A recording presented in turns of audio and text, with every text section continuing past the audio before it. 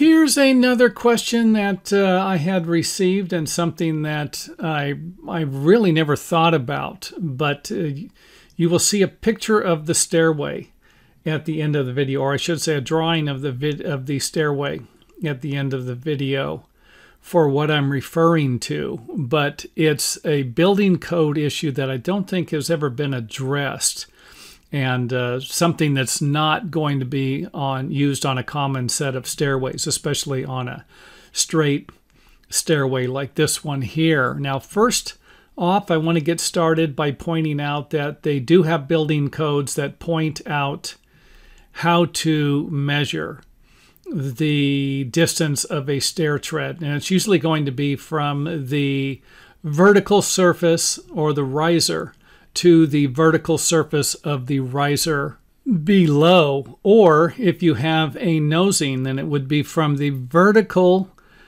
section here to the vertical section above. So I hope that makes sense. And in this case, we're using an 11-inch tread.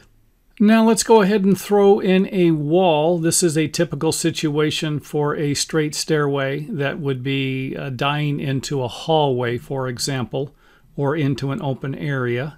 Now here's a different design, and something you're probably not going to see very often, but provides us with an example of a section of the stairway that might be useless or rarely even used. And if that's the case, why even design it as such? In this example, this particular stairway might meet most building codes, but I can see with it there being an issue. If you were going to measure from here to here or from here to here, you might not have the same measurement as, of course, you would on the desired section of the stairway, but you would have it down here. Now, if we move this section over in this example, then we still have the same thing down here. This is working, but this one right here might not be.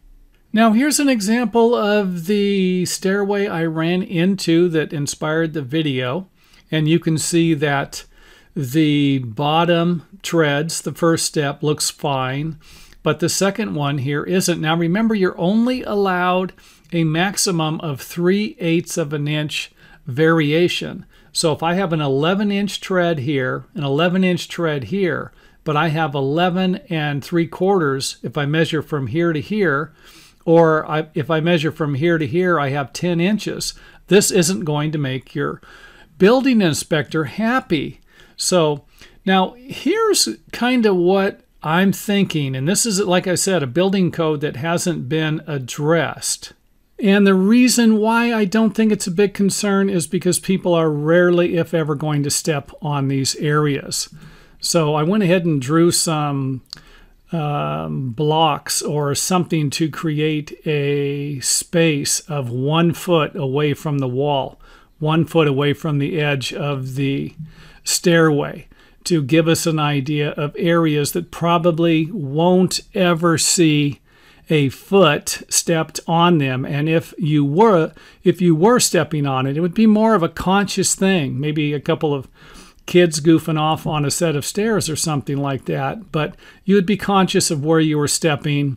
Wouldn't be like pre-programmed robotic movement going up and down a stairway. So think about it. These areas, if they're not going to be used, no one's ever going to be stepping on them, then something like this might not be a concern to a building inspector. Now, here's the part that you do need to consider, and that would be to check with your local building department. If you're going to build something like this, you draw a set of plans and you build something like this, and this is on the set of plans, but the planning department officials miss it, but the building inspector catches it, then you're going to be changing this or making some modifications. So just think about that when you're designing your stairs, or if you have a situation like this you run across in the future.